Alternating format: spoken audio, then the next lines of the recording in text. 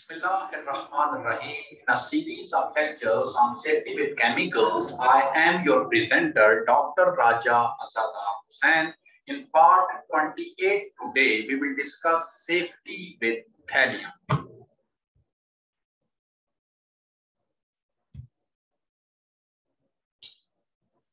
Thallium is an element which was discovered by William Crookes of the Royal College of Science in London in 1861.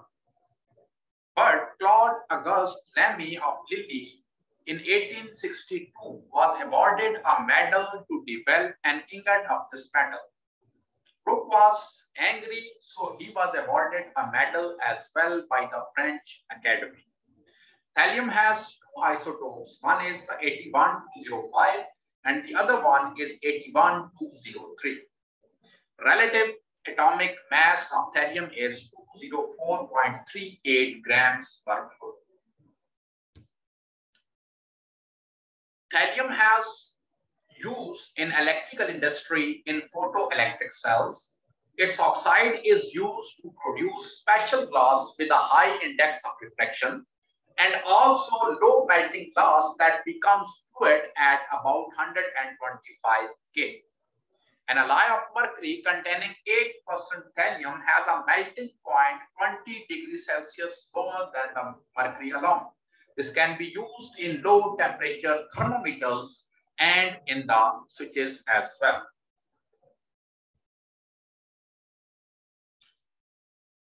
If we have a look at the physical properties, this element melts at 304 degrees C and its boiling point is 1457 degrees Celsius. It is relatively heavier than water and it is insoluble in water. This data shows that this element exists as solid at room temperature and pressure. Its TLV value, according to ACGIH 1994 data, is 0.1 milligram per cubic meter. OSHA permissible exposure limit is 0.1 milligram per cubic meter for skin. NIOSH recommended exposure limit is 0.1 milligram per cubic meter for skin. And NIOSH IDLH, that is immediately dangerous to life and health concentration, is 15 milligram per cubic meter. For a detail on TLV, PEL, REL, and IDLH, kindly refer to my first lecture in series of this lecture. In UN hazard classification system, it is this chemical compound, this element has been given a symbol of poison and it is dangerous for the aquatic life as well.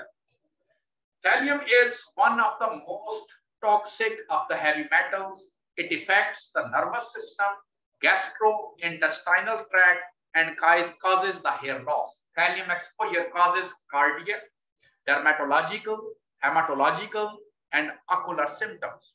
In mammal, thallium is more toxic than mercury, lead, zinc, and copper. Lethal dose of thallium acetate is 12 milligram per kg of body weight. Symptoms of thallium poisoning are non-specific due to multi-organ failure. If we have a look on its chronic toxicity, in a study of 15 workers who had handled organic thallium over a period of 7.5 years, 5 of them suffered of its toxicity. This ratio is very much high. Chief complaints were abdominal pain, fatigue, weight loss, pain in the legs, and nervous irritability. 3 of the workers had albuminuria and 1 had hematuria as well. Albuminuria is a sign of kidney disease and means that you have too much albumin in your urine, whereas hematuria is the presence of blood in a person's urine. There are 2 types. One is in which you can physically see the blood in your urine, which is known as gross hematuria, and the other one is the microscopic, when a person cannot see the blood in his or her urine, yet it is seen under a microscope. Thallium is dangerous for the pregnant and fetus. Cytogenic evaluation of 13 thallium poisoned people revealed increased chromosomal aberration and increase in single-strand break. So very much toxic. Let's now discuss one case of death with thallium in which a 36-year-old man ingested an unknown amount of thallium sulfate from an old rodenticide bottle. He reached emergency department 45 minutes later with abdominal pain and vomiting. His blood pressure was 60/41 and heart rate was 146 beats per minute. He received multi-dose activated charcoal in emergency. Prussian blue was administered 18 hours post-arrival. He developed renal failure and hypotension, that is low blood pressure. He died on third day of admission due to high levels of thallium in blood and urine.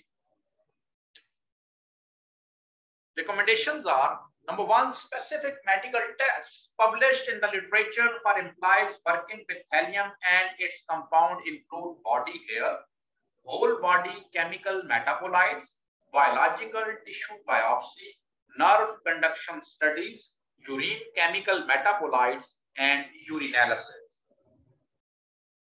Inhalation, ingestion, and contact with thallium and its compounds should be avoided. Material safety data sheet of each chemical in use should be available at workplace and employees should be educated about it.